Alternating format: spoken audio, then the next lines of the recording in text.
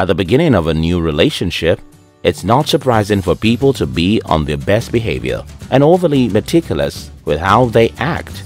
In a bid to win the heart of the people they love, they may tend to hide any characteristics that they view as flaws. But as time goes on, people tend to kind of revert back to how they are, and these characters may cause a strain in their relationship.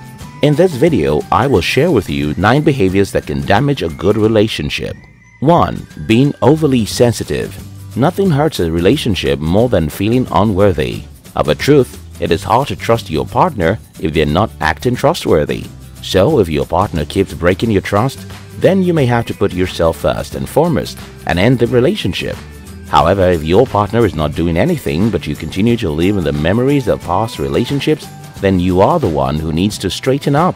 Hypersensitivity is damaging. It begins to create a web of lies through stories and makes you formulate untrue ideas in your head. When you are overly sensitive, you will find yourself finding faults in everything your partner does. Oversensitivity is often as a result of insecurity, and it can lead to toxicity in a relationship.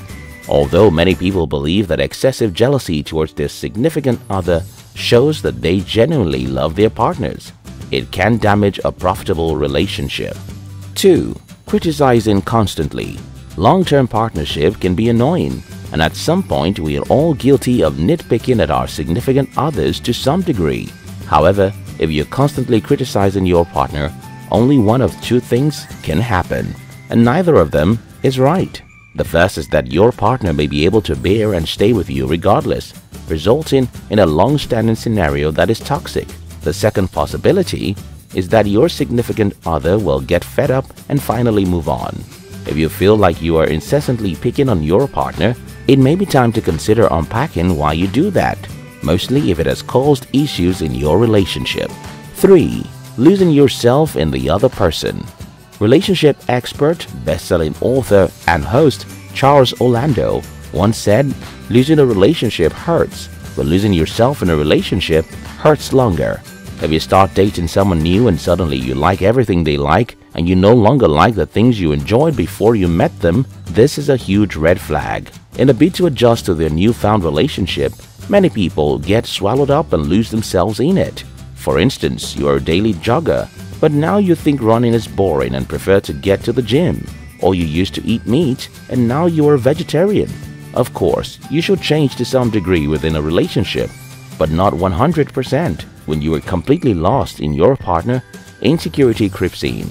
It often leads to sabotage, and the worst part of such breakups, the guilt and hurts linger.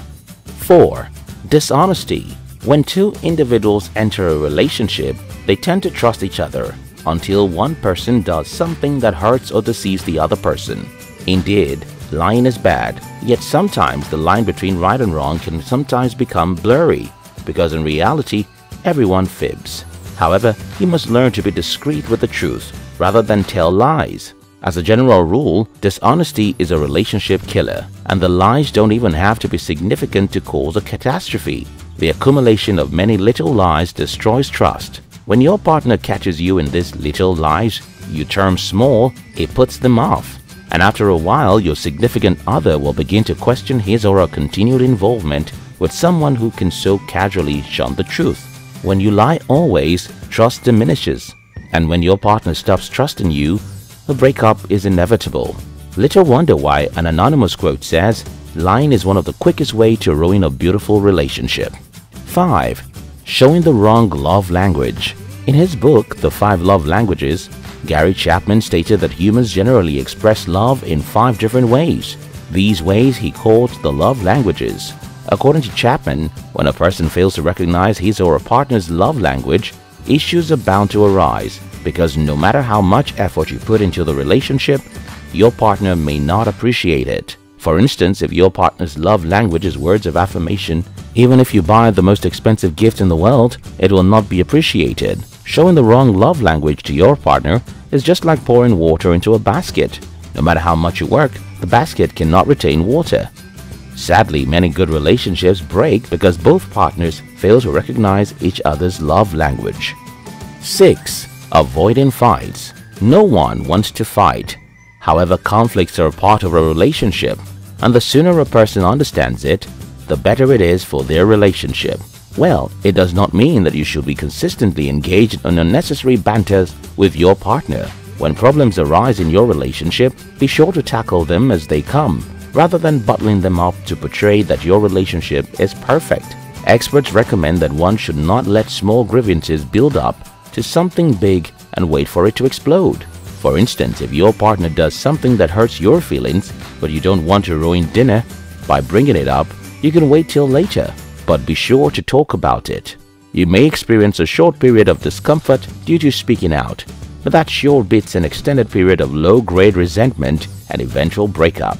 7. Overstepping their boundaries. Just because you are in a relationship does not mean you can overstep your partner's boundaries. Many individuals do not understand that even your partner needs his or her privacy. They go as far as checking their partner's call logs and messages and going through their social media pages when they are not around. Behaviors such as that show suspicion and lack of trust, and it can lead to a broken relationship. Yes, you both are in a relationship, but still, you both have specific boundaries, and overstepping your partner's boundaries can ruin your relationship faster than you can imagine. If you want a lasting relationship, you must know when to step back and give them a space to breathe in. 8. Lack of affection. Just as always being together can be too much, lack of love in a relationship is damaging as well. Relationships can fall into a rut after a while, but it is essential to keep the magic going. When one partner perceives a decline in affection for the other, he or she is bound to suspect that the partner is not faithful anymore. Continue to touch each other in gentleness, kiss each other as you leave the house, and send kind messages throughout the day. No affection is a sign that things have grown apart. If you want to rekindle the relationship, then you must take the initiative. The longer you let things dwindle, the harder it is to reignite the fire.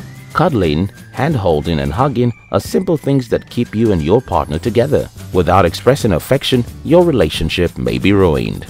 9. Texting or being on your phone instead of communicating with your partner. Social media and technology have been an incredible asset to our society. However, it has also been the death of many relationships over time.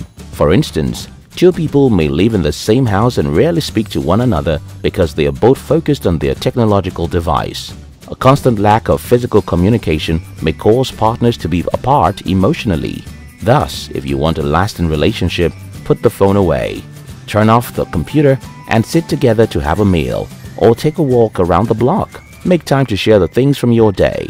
Your social status can wait an hour or two. It is not going anywhere. But your partner might vacate the relationship if you don't start to give him or her attention. The more people get comfortable in a relationship, the more they show their true self, which may include some not-so-great habits. Although not all not-so-great relationship behaviors or habits will result in an immediately damaging effect, they can take a toll over time. If you're one of our great fans who have been wanting to know who is behind this channel, now you can know.